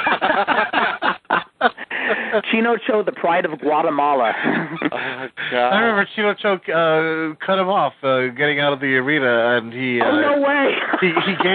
He gave the finger as he was passing, and it was Chino Cho. Just gave the finger to the America's Tag Champ. I bet Larry laughed about that for hours. We were laughing the whole way home. We could not... And then, of course, we were just completely blown away that, Chino Cho was actually driving. Like, we expected him to be picked up by limo or something, he was actually driving himself home, Maybe driving a limo as a second job. I will never forget, there was one memorable Davidson's brother match I will never forget. In San Bernardino, it was during the summer of '81, and Joe Lightfoot came into the territory. Oh, and God. After his first match at LA Sports Arena, he gave his notice. And he made one appearance at San Bernardino Arena where he wrestled one of the Davidson brothers. And, of course, both Davidsons were in the ring. And Ken Wayne, who was one of the... Ken Wayne. Yes, who was one of the heels at the time, gets in the ring and starts cutting a promo on Joe Lightfoot saying, I want you next week. And the Davidson brothers just go up to him and saying, get the hell out of the ring, get out of here, get out of here. And he's like, hold on a minute. And then they just blindside him, and he juices like a motherfucker. And then later in that evening, the other Davidson brothers wrestling Tim Talltree, and, just having Talltree in dire straits and the other, brothers double teaming. And then Ken Wayne comes running out, proud but bloody. The blood's still all over his face, but the, rag wrapped around his head, and comes in and just goes to town on both Davidsons. And so which is hard to do considering he's about 5'3" and the Davidsons are about 6'3". Exactly, but you know what? That place popped like it hadn't in years. Wow. And he and Talltree formed a tag team right there and then, saying, we want your titles next week. We want, we want you in this ring. And the next week they had a match that, I kid you not, went 45 minutes. And like I said, Davidson... Was it a Japan-style match? Oh, God, no. This was an Abdullah-style match. Oh. All four guys juiced, and Talltree did the thing. Something Talltree would do is, when he juiced and got a really good flow going, he would go close to the ropes, and when guys would hit him, he'd sell his head, like swing his head around so the blood would fly into the audience. Right. And the crowd, it was a typical San Bernardino crowd, probably only maybe 400 people there, but these people were coming unglued. And then I think they went to a double DQ or something, and Talltree and Wayne take the mic and say, we want you next week in a cage, and then Jeff Walton, in true Jeff Walton fashion, runs. Did he have a contract in his pocket? Oh, that's the only thing missing. That would have made it so perfect. But it was even better. He said, yes, fans, I want every one of you to see this match. So right now, we're selling tickets for $1. And there were actually a few fans who ran to ringside and said, only $1? And Walton just goes, only $1. And the best part was the next week in the cage for the tag titles. By the way, did they call it the Freddie Blassie cage or the Chavo Guerrero cage? Just as long as they didn't call it the Dario Romero cage. Okay. That's the cage that would collapse when you try to climb it. was a couple that was so excited that the next week, remember the old T-shirt shops where if you wanted your name or a saying on a T-shirt, you'd get them ironed on with flannel letters. Those big felt letters, yeah. Yes. They actually each couple had made T-shirts saying Tim Talltree and Ken Wayne, new America's Tag Team Champions. Wow, they actually went through the trouble of doing that. Yes. Boy, that must have cost a lot of money per letter, I'll tell you that. That's the funniest part. This was San Bernardino. I mean, where did they get the change? Hey, Kurt, I'm confused about one thing. What did this have to do with Joe Lightfoot leaving? Oh, I guess I should have Joe Lightfoot started. Why did Joe Lightfoot? I mean, I've seen Joe Lightfoot wrestle, and never was there a name that did not fit him. He was not light of foot. He was not light at all. Yeah. Well, no. The reason I said it is he went to do the job. He did that one last match in San Bernardino to job for I got the Davidson brother. Yeah, I should have filled that part in, but so instead of really doing much with that match, they just used the match kind of as an angle. And so they have another great match that went nearly 45 minutes in the cage. Everybody except Ken Wayne juices, and since it was in the cage, of course, they come up with the spot where Talltree goes to nail one of the Davidsons. They throw Ken Wayne in his way. He nails Ken Wayne, and Ken Wayne turns on Talltree, and they juice him up even more. And that couple in the front row started bawling. No. crying their eyes out. Oh, I'm glad you clarified that. It scared me for a second. Yeah, no, they were bawling, literally bawling. Yeah, exactly. Wow. Yeah, and San Bernardino was never the same. That's an interesting reaction to it. Yeah, in broad daylight, even. That's right. Hey, from what we understand, it happened up in Calgary very frequently. Hey, baby, I was going to make that same joke. Hey, baby, nothing gets me hotter than a good heel turn. Yeah. That was one of the greatest ironies in Bret Hart's book, is how he talked about how dim and goofy the fans in Memphis were, but he talks about Calgary as this great, prideful territory. But he also said that all the retarded people were screwing in the back. Yeah, and named their children Brett and Bruce and Smith, Yeah. Which one is Brett? Is that the one who's biting his hand compulsively, or is he the one grabbing at flies? Which one is he?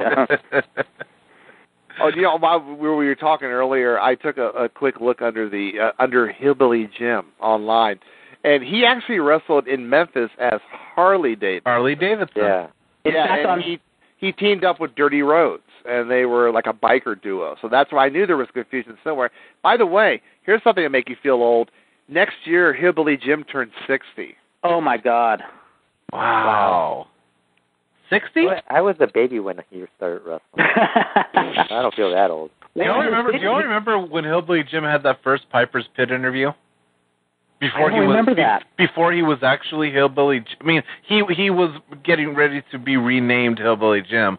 Yeah, Roddy Piper asked him, "What's your name, son?" And he goes, "Jim, Big Jim." And Roddy Piper, they were going to call him Big Jim. That's right, Roddy Piper, Big Jim, huh? Oh, that's a classic. I remember his training videos with Hulk Hogan and A.J. Petruzzi. Oh, God, yeah. That's one of those things where, again, you just love that. Here's a guy from Mudlick, Kentucky, and he keeps showing up each week at ringside. Yeah, he sure does love that wrestling. Yes, yeah, it sure does. Southern Ontario and Poughkeepsie, New York. Yeah, he's showing up in Poughkeepsie every week. That's right. Well, in fact, his when he was in Memphis, he had that video that wound up on Johnny Legend video, right? What's that? Wasn't that the Harley Davidson video? Where he was in a video. Yeah, he was in the video where they play that song from 2000 Maniacs, "The South Will Rise Again."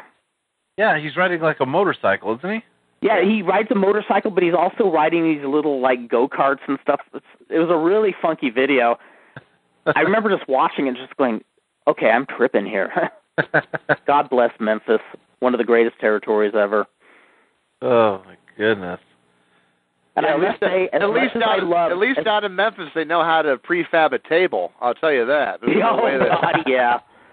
Prayers for Jerry Lawler there, man. Oh, isn't that sad? That is. Who would put a 61-year-old man through an unprefab table? That's awful to do to him. Oh.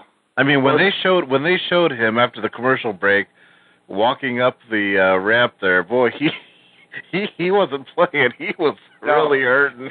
He didn't look happy at all either. No. Was Bret Hart anywhere in the building? He had a lot of word for Walt Lawler in his book. By the way, did you guys hear about the whole, from the same show Monday, about the whole Hugh Jackman, Dolph Ziggler thing? I only watched the Sin Cara showdown. Threw a hell of a good punch.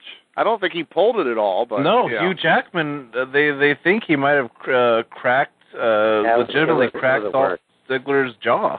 Damn. It's a work between Ziggler and Jackman. Oh, no way. Yeah, it's a work. Oh, it was? Cool. Yeah. Did you Jackman tell you that, Fredo? Is that what happened? Yeah, he did. He tweeted it. And we were having lunch together in Pomona. In Hawaiian Garden. Hawaiian Garden, yes. Oh, forgive me. Boy, did I miss a good cue there. You missed a cue there. Did I ever? You know, he did a really good job. Hugh Jackman did a really good job, though. He actually looked like he was having a good time, and he knew what to do. He was better than most of the wrestlers on the show. Yeah, I mean, they talked about it, but when he jumped up on the apron to punch Ziggler, he looked both ways. He gave the crowd a second to get built up for it, and just knew how to do it. He was about 100 times better than Bret Hart was the week before.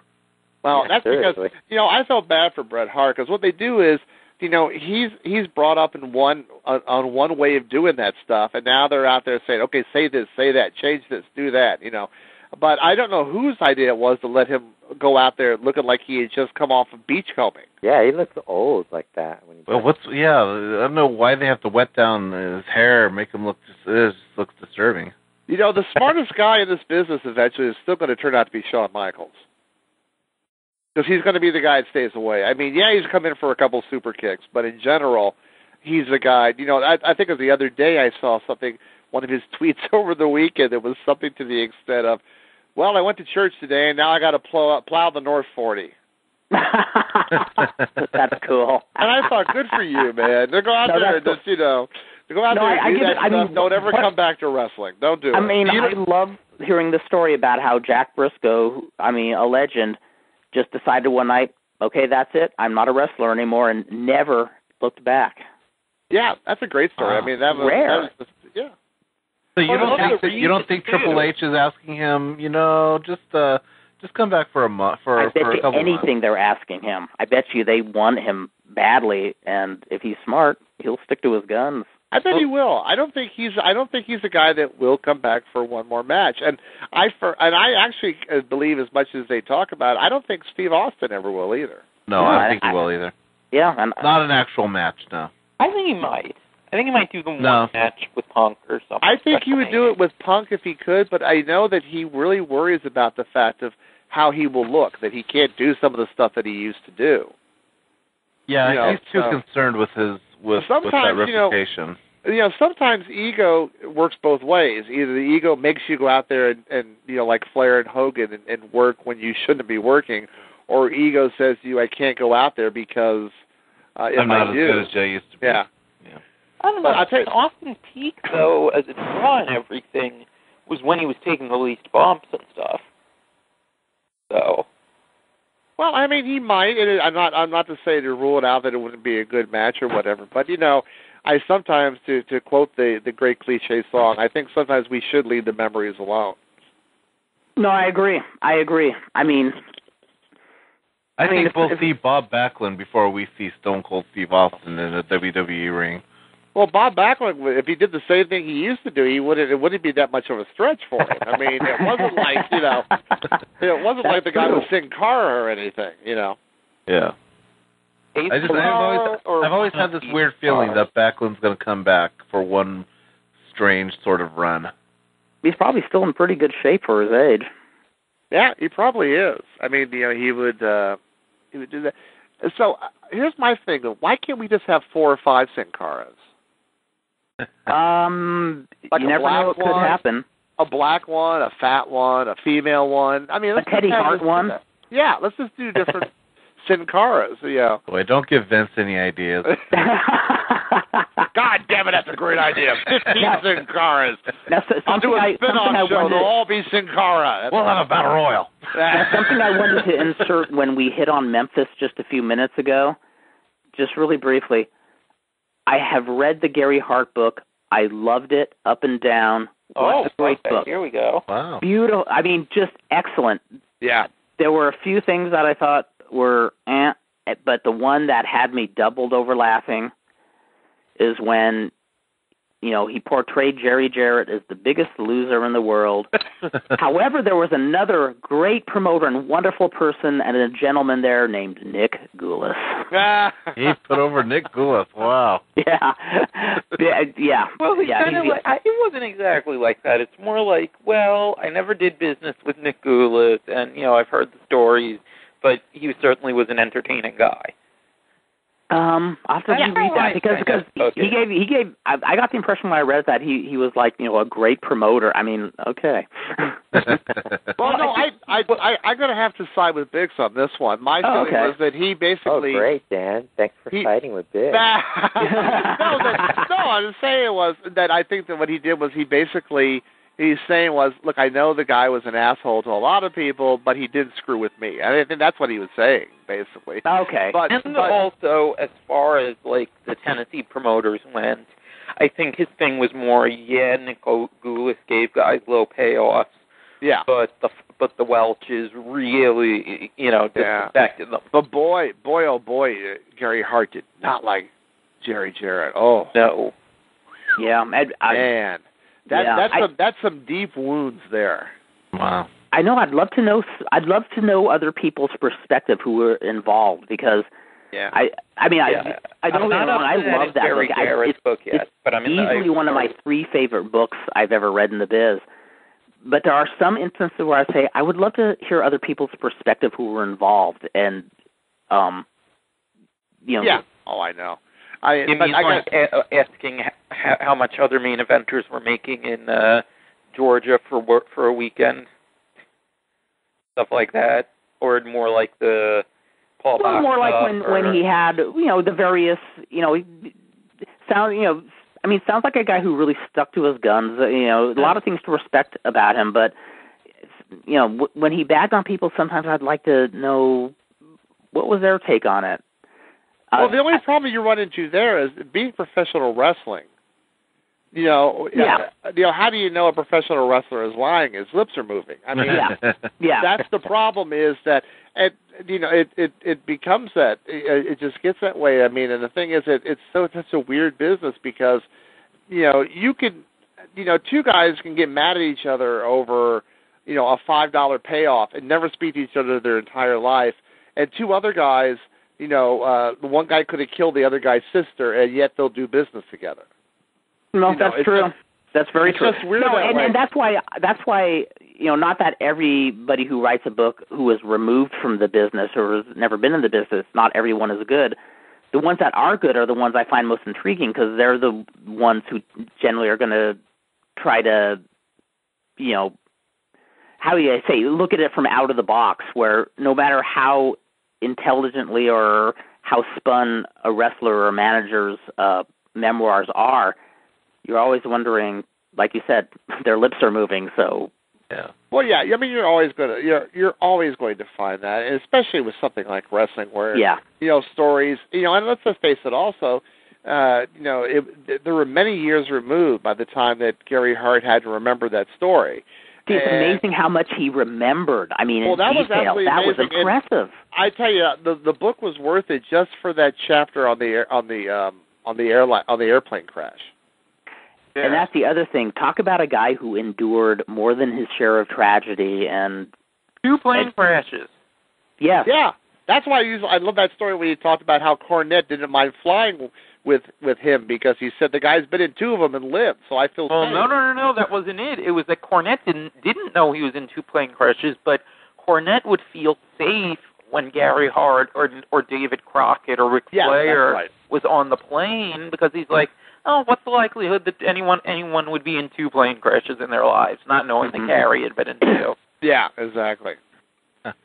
Yeah, but no, I recommend the book. Yeah, if you can get the book, it's just amazing work. Yeah, if you can get the book, get it now, because who knows when it'll go off the market again. Yeah, because I think they're still selling it. But yeah, I mean, I know when Jason Hart was on, did the interview with Jason Powell a few weeks ago. I think he said it's another pretty small printing. Yeah, exactly. And the thing is, I think it was $30. Isn't it 30 or 35? It's 30 plus shipping. It's like 37. But the fact of the matter is, it's worth its weight in gold. And as we were talking before, when the book first disappeared the first time, that thing was being put up on eBay for $400. Wow. Man, as much as I love the biz, I can't think of anything I'd pay $400 for. Yeah. I know. But no, it is a great piece of work. I forgot just how many territories he is so heavily involved in. And yeah, I mean, it really is a history. I mean, you start out in Chicago in the 50s, and you move through all these. And he was one of those guys that was lucky enough to be in most of the territories when they were really hot, whether it's Florida or the world-class stuff. And he never did make it out here, did he? No, he never did. And he talked about a couple of times, I found interesting, how he was either supposed to or they wanted him to go to the WWF, and because of an altercation he had with Bruno years ago, he never wound up going there. And then later, when Bruno was gone, there were other things that stood in the way. I forgot exactly what it was, but a lot of stuff. It was it was something like Jay Strongbow. Yes, did something to sort of screw up his tryout, and when he found out, because he had fired Jay Strongbow because Jay Strongbow and some other guys did this whole thing to. Yeah, it was the old. That's right. I think it was the old. He was told to show up at a certain time, and not to show up, and he didn't have to. All that kind of stuff. I bet. So. Right, and when he found out that Jay Strongbow was one of the agents and had decent amount of power in the company, that he knew there was no way he could, that he would come in, that he could come in. I mean, really, though, the big thing for me is that if there is so much stuff about Texas wrestling history in there, especially. Yeah. Yeah, and talk about enduring tragedy. I mean, being like family with the Von Erich kids, and just a slew of other people who had, a lot of unfortunate happenings in the business that he. Kurt, why don't you take your copy of the book to Wrestle Reunion next year, and you can get Kevin Von Erich to sign it. Kevin might even think he wrote it. Does that book put Fritz in a bad light? Especially. Boy, did it ever. Kevin Von Erich's going to be in Wrestle Reunion? Yes, he is. Oh, no way, really? Yes, he's going to be. I think they added him and Molly Holly and El Negro. El Negro will be there. El Negro is going to be a VIP guest. That's right, and he'll be along basically, with. You pay $40 and he will job to you in the ring. That's along with John Davidson, and we're going to get some psychics and parapsychologists and try to channel Chino Cho so he can appear. Is Chino Cho dead? Yeah, he passed away, I want to say 7 or 8 years ago. I thought, did you mention that once before? What did he die from? That I don't know. I just remember it mentioned he passed away. Probably from tagging with Gene LaBelle. That's probably what killed him. Quit yelling in my ear! Quit yelling in my ear! I'm a little disappointed that Wrestle Reunion doesn't have any L.A., wrestlers. Oh, but Ryan, how many are left? Yeah, I know, but why is Kevin Von Erich still around? And how many people are as old as we are to know these guys? Yeah, I would believe me. I would be thrilled to see Billy Rogers, Mickey Doyle, or John Burrich, but I think I'd be only one. One of the few. Well, it's the same thing. Here, pardon me while I drop a dead name. When I was at John Tolos' funeral, I spent a lot of time talking to Billy Rogers, and my God, that guy was interesting. I would have stayed and talked to him longer, but it felt weird talking to him in the middle of a graveyard. But he was very happy that that I had remembered him fondly and about some stuff, and I said it was weird because it was me, Billy Rogers, and Richard Dawson's son. Mm-hmm. And the three of us were talking just about stuff, and he was the nicest guy. And again, that's one of those things where, but think about it, he's one of the last guys left. Yeah, he is. I know John Burrich is still alive. Rick Drazen retired. I'd love to meet him. He was a really friendly guy, really in good shape, even well into his 50s. Well, what about Al Madrill? Ooh. Where is he? And can we get him to confess that he once was a wrestler? As soon as he comes back from his honeymoon with Dark Journey, he's going to come on the show. I told you that. He's going to be on this show. He and Mrs. Al Madrill. No, that's so ridiculous. Don't you know he's trying to spring Evelyn Stevens from prison and marry her? That's a great part of the book. Evelyn Stevens, God, yeah. Yeah, it's I didn't know about that. I had no idea. I didn't either. She had killed anyone. And by sheer coincidence, just a few months before reading the book, I'm saying, "Oh, I remember her. Whatever happened to her?" Boy, was I surprised. Well, either you had to figure either she killed someone or she was wrestling naked for Mildred Burke on those 8 exactly. films that were being done at that time. That was the weirdest thing. I always used to see in the back of those magazines that Mildred Burke, you could buy, 8mm films and stuff like that. And it wasn't until you sent me that one, Kurt, all of a sudden it's like it was just really weird. It was I think the one I sent you was Cheryl Day versus Sandy Partlow, who was a journeywoman for a number of years. And I remember. And they were wrestling stark naked in Mildred Burke's ring. Out here in Canoga Park, where I live. Yeah. By the way, did you guys, any of you guys read the Mildred Burke book? Yeah, I love that book. In fact, Kurt spent some time. Didn't you talk to the author for a while, Kurt? Yeah, Jeff Lean. I talked to him at Cauliflower Alley Club. He just had a badge that said Jeff, and we were talking for a good 15 minutes till we realized that we actually corresponded with each other. I'd say the Mildred Burke book and the Gorgeous George book are two of my favorite books on the business ever. Kurt, you know what we should do? Really and truly, we should see if we can get both these guys to come on the show. Not together, because that would be even worse than the right now. But with all of us on, so there'll be 7 people on Talk Shoe Live. Yeah, exactly. And then because I also know I'm very excited because I know that October 1st, the Memphis Heat documentary comes out on DVD. I so want to see that. Yeah, I really want to see it. That's for Sputnik Monroe. Yeah. For Sputnik is what. There's one guy I wish I would have met. He's another one I'd love to channel into the LA. Because he tells these stories, and that he's just full of shit. But I want them to be true. I want to believe a woman in Plano, Texas, threw her infant child at him. I so badly want that to be true. That's one of the things I loved about Dr. Jerry Graham, and the thing, it was almost like it could have been a game show trying to figure out which Dr. Jerry Graham stories are true and which weren't, because he would tell these way out stories that you're saying, yeah, right, Doc, and then you'd find out they were true. Yeah. But then he'd tell a story that sounded reasonable and not very braggadocious, and you'd find out he made it up. And it's fascinating the way wrestlers' imaginations work when they spin yarns. Because I was so disappointed to find out that Andre the Giant story about him waiting to sign, little kids waiting to sign, get autographs from Andre, and then he came bursting out of the dressing room naked looking for prostitutes. Yeah, waving his penis. Yeah, and I should have known that the story was fake because of the original source.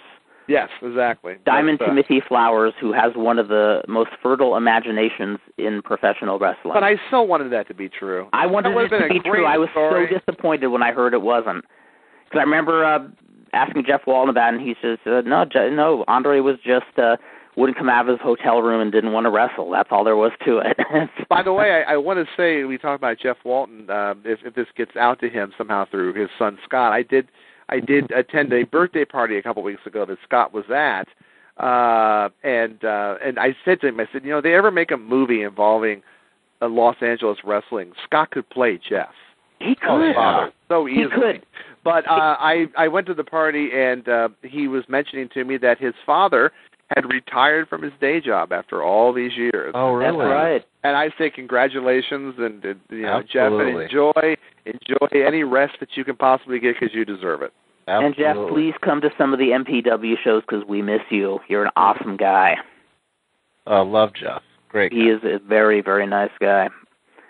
You know, just hearing you talk about how great Jeff Walden just reminds me of how, like, when I got some early observers, just how much Dave Meltzer just had this visceral hatred for him based on his announcing. For Jeff, well, he liked Jeff Walton quite a. He knows Jeff Walton. Yeah, I mean, he's had Jeff on the show, but then, but Jeff had a very big style of announcing. And I think I can see where, I can see. I think I know what you're referring to, Bix, on that one. But Jeff's style of announcing was very big and very broad. And I think probably it's one of those things where after listening to Dick Lane all those years, that was a hard seat to fill. Yeah, to be honest, LA Wrestling honestly was never the same after Dick Lane left the announcing podium. And for English, the English announcers were mostly, Gene LaBelle and Dick. The Spanish announcers were amazing. They were great. Miguel Alonso and Louis Magana they were absolutely amazing. Even if you didn't speak Spanish, they were the guys to listen to. Right. Yeah. In fact, I remember when John Tolis turned heel on Victor Rivera in 1973.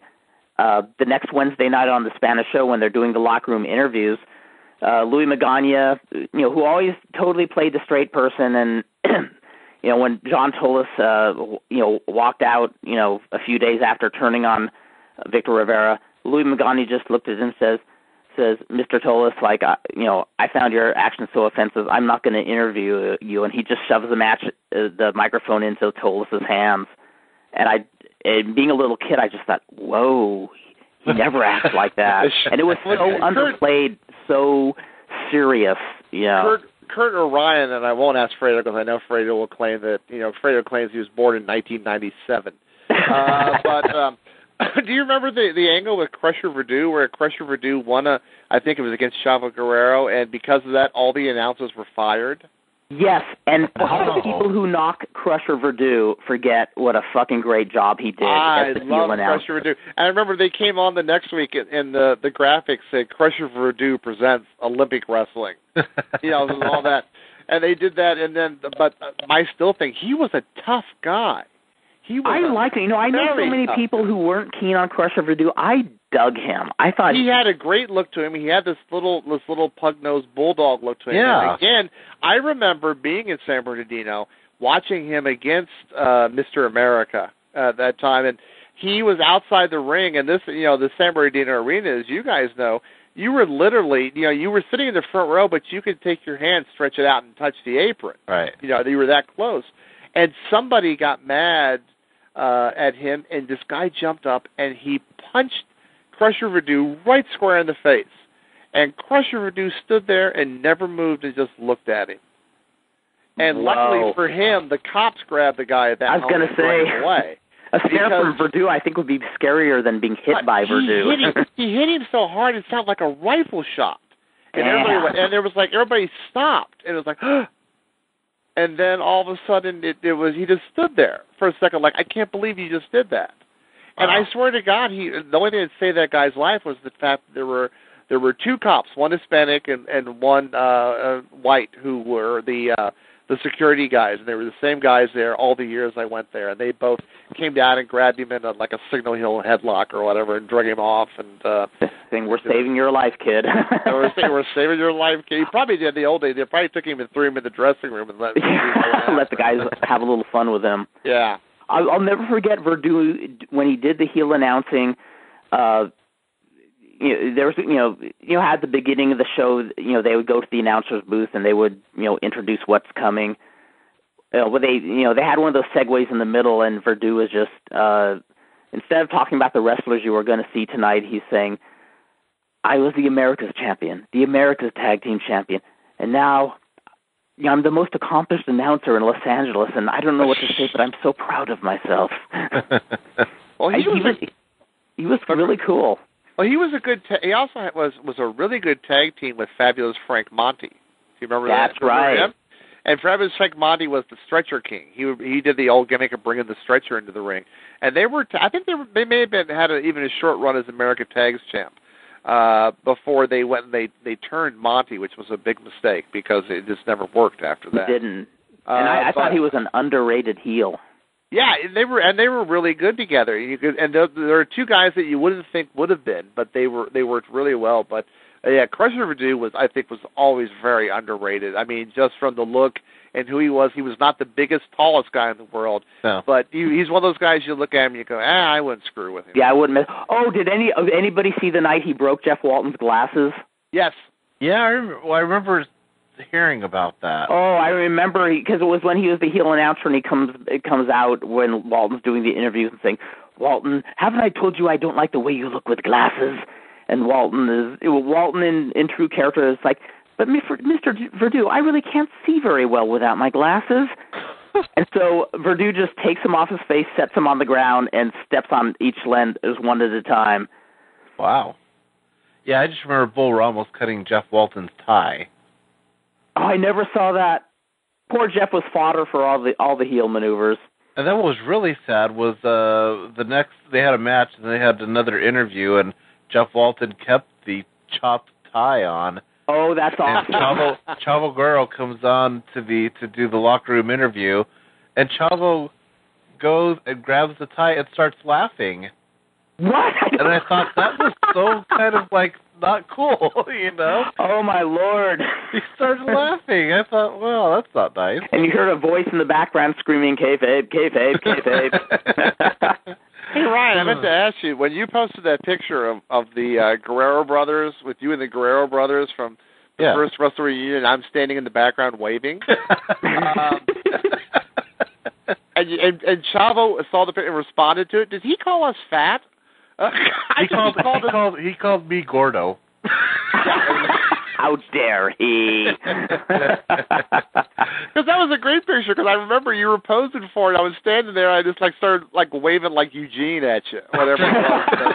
Well, I think you really made the picture, that expression and that wave. Yeah. But no, he called me Gordo, and that's fine, you know. What am I gonna say no, you know, and sit as a rail? No, because Chavo will hurt you. That's right. That's right. I'm just Well, gentlemen, it is nearing the top of the hour, and as always, on a Thursday night, what does Vandal Drummond have to do? Impact Wrestling in a few minutes. Something much more enjoyable than that. He has to do his impression of Chino Cho.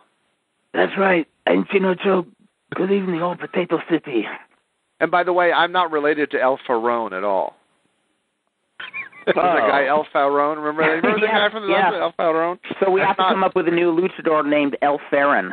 Yeah, exactly. Yeah, El Shoot Fighter. So, thank you, all you cats, Fredo Esparza. Heads up, people, Fredo and I will be doing another Lucha World podcast in the next few days. Yeah, try to get up for this one, will you?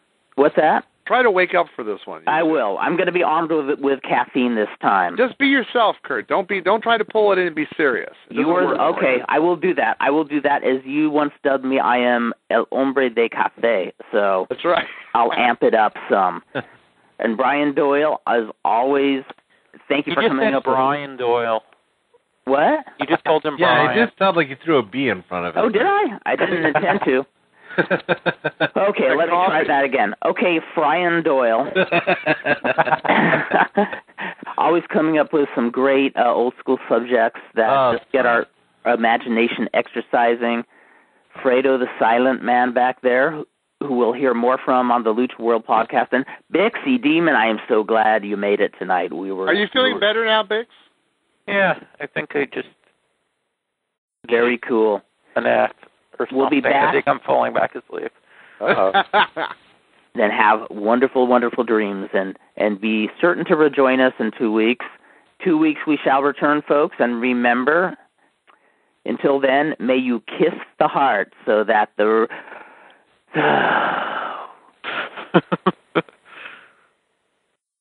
Hello? What happened? Hello? Was that it? Did Kurt just kiss the heart. I'm nodding off. Okay, wait. No. May we all kiss the heart. May everybody kiss the heart.